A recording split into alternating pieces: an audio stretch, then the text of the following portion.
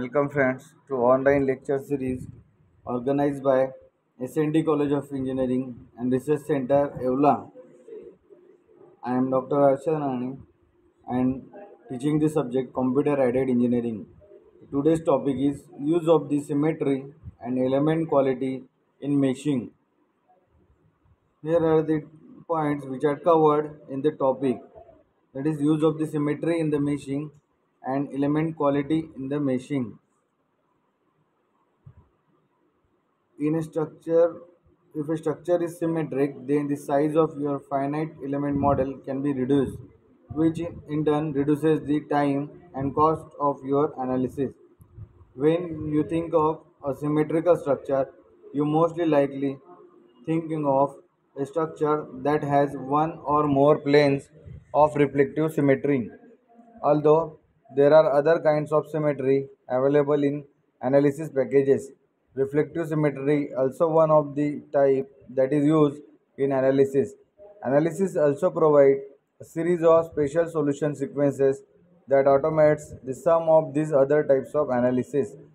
There are known as cyclic symmetry features and are covered in a cyclic symmetry 577 version. If a structure is symmetric, then the size of our finite element model can be reduced, which in turn reduces the time and cost of your analysis. For each plane of symmetry that you have in your model, a model size can be reduced by a factor of approximately 2. The figure A and B illustrates the structures that contain one and two planes of symmetry, respectively. In the first case, only half of model needs to be presented. In the second case, only quarter of the model needs to be represented. The figure shows the symmetric in the meshing. If the loads applied to the structure are symmetric relative to the plane of symmetry, then the full model can be replaced with half the model by applying a symmetric boundary condition. On the other hand, if the loads are antisymmetric, the same simplification can be achieved by applying the antisymmetric boundary condition. A symmetric boundary condition implies that the displacements normal to the plane of geometry and rotations about the axis in the plane of symmetry are zero at the plane of symmetry. An antisymmetric boundary condition implies that the displacements in the plane of symmetry and rotations normal to the plane of symmetry are zero at the plane of symmetry.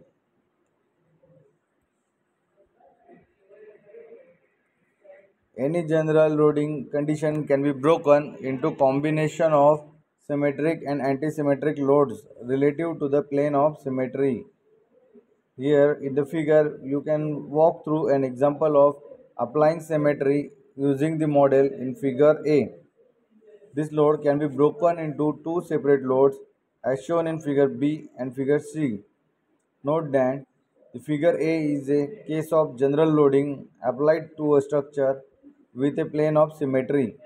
Figure B and figure C represents a symmetric loading and an antisymmetric loading respectively applied to the same structure. By using symmetry, only one half of the structure as shown in the figure B needs to be modeled by applying the symmetric boundary condition at the plane of symmetry. The figure shows the symmetric and antisymmetric models. If we use any one of such model, there is a considerable time reduction and easily obtain the solution over the structure. Now, element quality in meshing. The shape of elements in finite element analysis must be distorted from their ideal shapes. When meshing the irregular or complex geometric shapes, every element is designed to work properly within a certain range of shape distortion.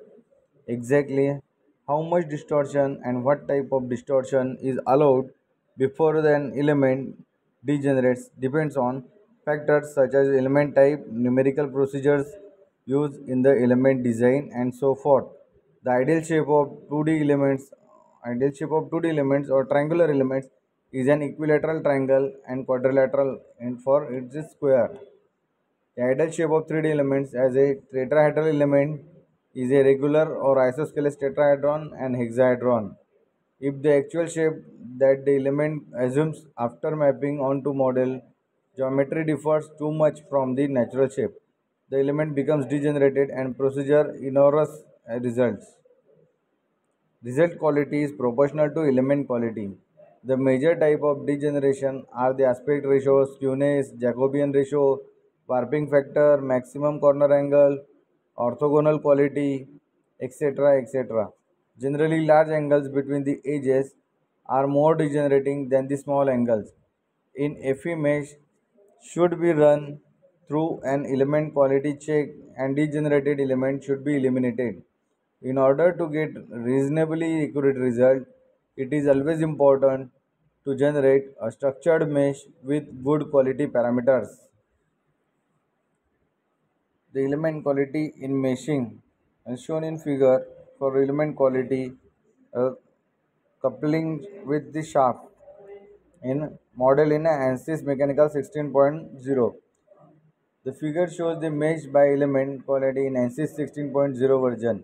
Degenerated elements increase the inaccuracy of the finite element representation and have a detrimental effect on convergence of finite element solutions. Nowadays, most of the FE simulation softwares are equipped with inbuilt quality check option and quality based mesh generation algorithms.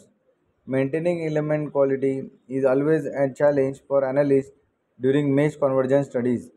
Through element size minimize, it is of no use if they are violating the quality requirements. So it is important to know how to calculate these parameters for different element shapes. All the element distortions are measured against the ideal shapes. In the subsequent articles, we are going to discuss about all the quality parameters and their calculations. Okay, friends, this is about the meshing techniques and the use of symmetry in meshing. Thank you.